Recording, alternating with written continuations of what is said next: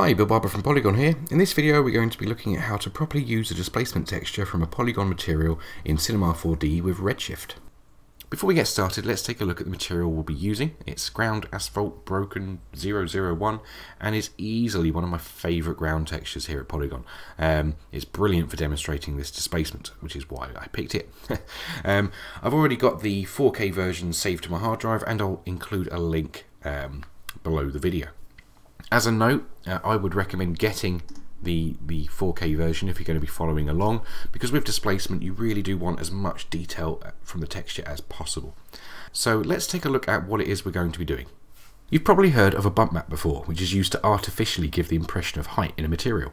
Well, a displacement map is different. It is used to literally deform the object based on the values of the texture, with the black areas being the deep crevices and the white areas being the peaks. It results in a far more realistic material. Okay, so let's look at how we replicate that effect in Redshift. First of all, the scene that we'll be using is this plane, basically, and a dome light, and that is about it. I'll also be using the perspective camera here as our main rendering camera. So to begin with, let's bring in our material. Now I've covered using the material converter in a previous video, which I will link below this one. But for now, let's get our ground asphalt broken material, bring it in, and hit convert. And that's loaded in the material, which we can now drag to the plane to assign it. Okay. First thing I'll do is just up the tiling a little bit, because we'll be getting quite close to the ground here, so we're going to want it tiled up. And then I'll bring us in nice and close, and we'll use that as kind of a point of reference as what the material looks like by default. And I'm not expecting any miracles here. Okay, let's hit render and see what we get. So yeah, as you can see, not exactly the effect we're after. Quite a flat looking material. Clearly a nice PBR material. You can see the different levels of reflection and shadows being created by the normal maps and whatnot. But for a material like this, you need more than that. You need displacement. So let's take a look at how we achieve this. First, let's inspect the material itself, and you'll see, once I make it a bit bigger, there we go, that the material converter has brought in a displacement texture and connected up a displacement mapping node. So we have displacement. So why isn't it looking good? And very simply, it's because we don't have the geometry to work with. This is just a flat plane, which is probably subdivided about 20 times. So these kind of big blocks here are pretty much the size of the polygons that the displacement can work with, which isn't enough.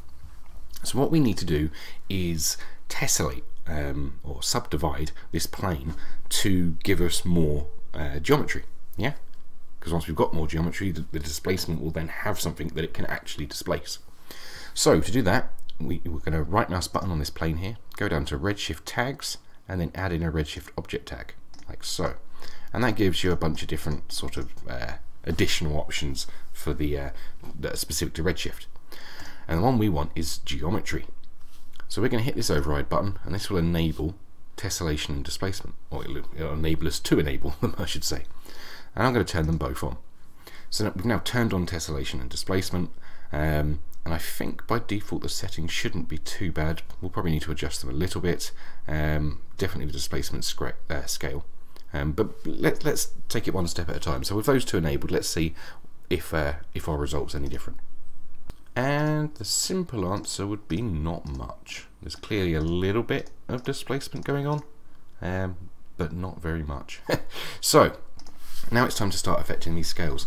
Now it took me a little bit of fiddling around to realise you really do have to up these by quite a bit.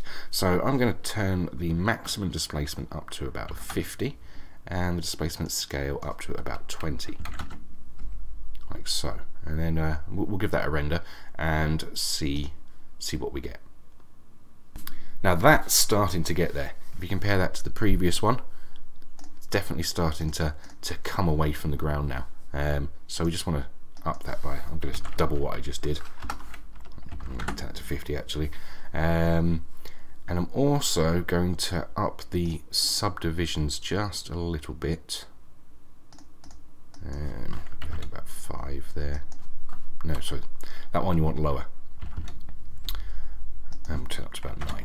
So this is saying that the maximum amount of subdivision, and this minimum edge length is this is basically adaptive subdivision. So the further away from the camera you get, the less subdivision it will use, and it uses the edge length as a guide to that. So with these settings changed, we should get a pretty nice result. Let's have a look. And there we go. That is definitely more like it. That is a really nice displaced material. And the thing to take away from this is it will always take a couple of renders to get that kind of sweet spot for each material, because the settings I've used here would be hideous on, say, a wooden floor or some bathroom tiles.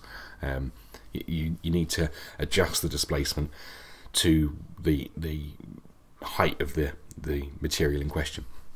Another thing to bear in mind is also the impact that the increased tessellation and displacement will have on your rendering performance. Not just the rendering times, but also the amount of memory that it uses.